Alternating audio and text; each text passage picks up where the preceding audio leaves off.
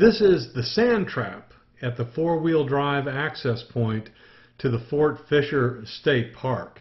I come down here all the time to surf fish as well as to take my kayak to a remote access point to get at the Cape Fear River.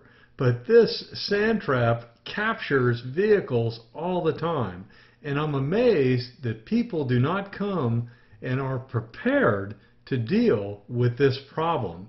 Yes, a lot of people can air down their tires, and that helps, but the sand is loose, and airing down the tires isn't going to be enough to get you through here at some point. You need to be able to self-recover your vehicle to be able to continue to move.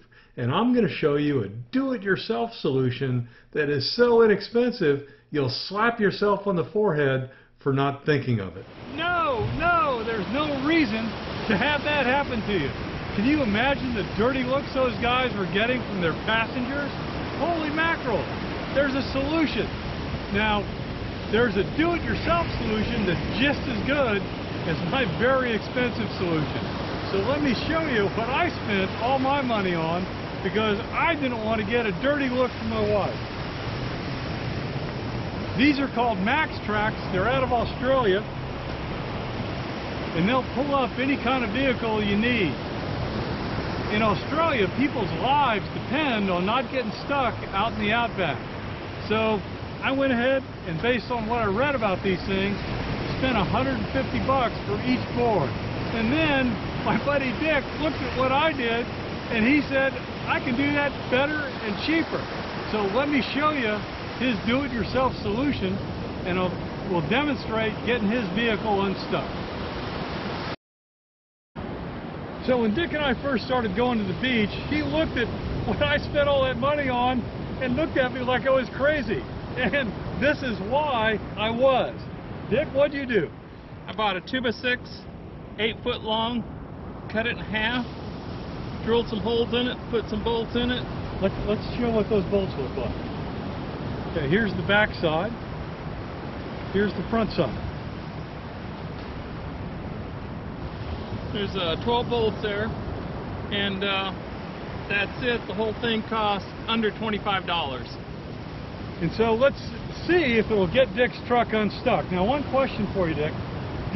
What side do you put the tires on? I put it on the bolt side up to get more grip. But you got to be really gentle, I guess. You're really gentle. I've used this, I don't know, 5 or 6 times, never ripped up a tire, no problem. But you use it on other trucks, not your own. I have used it on other trucks. The Tacoma never gets stuck. One thing about this is once the tire gets above the bolt, this can get slick. So you don't want to spin the tires going off of it. Okay, so we'll dig it in and show you the key thing, which is you got to have a gentle ramp. I've seen people try and use these boards and they have them cocked up like that. That's not going to work. It's got to be able to ease out. Here's an example. These boards did not have bolts and wrong angle. Let's get it out. Okay, basically just dig out a little bit of a ramp. And once Dick gets it in there, I'll show you what the angle looks like when he's done. Okay, let me get over here closer. I'll put the other side in. So you can see that that is a very gentle slope. And you can also see why you want to be very, very gentle when you apply power to your tires. Now, if you're worried about those bolts, you can always try it by flipping the other side over first and see if the bolt heads give you enough traction. So that's a way to lower your risk of using these.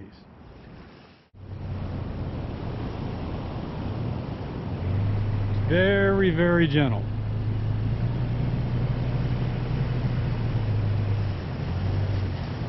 And that is all there is to it.